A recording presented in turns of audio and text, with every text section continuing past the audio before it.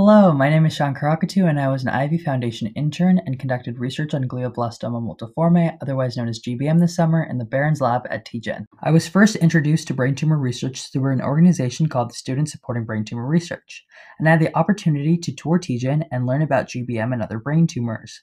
I learned that the median survival rate for GBM was only 12 to 14 months and became interested in the research TGen was conducting. This summer, I got involved at TGen and conducted research on the sex-based differences in GBM.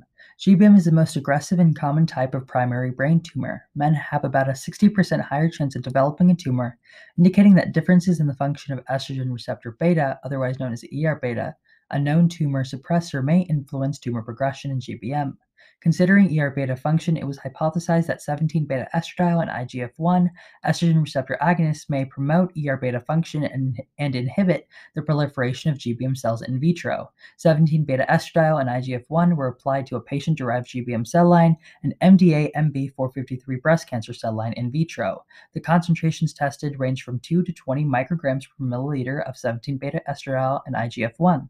After 48 hours of exposure, GBM cell proliferation was analyzed through a trypan blue exclusion assay. The results revealed that cell proliferation was inhibited by the estrogen receptor agonists in the patient-derived GBM cells and promoted in the MDA-MB453 cell line, which served as a positive control.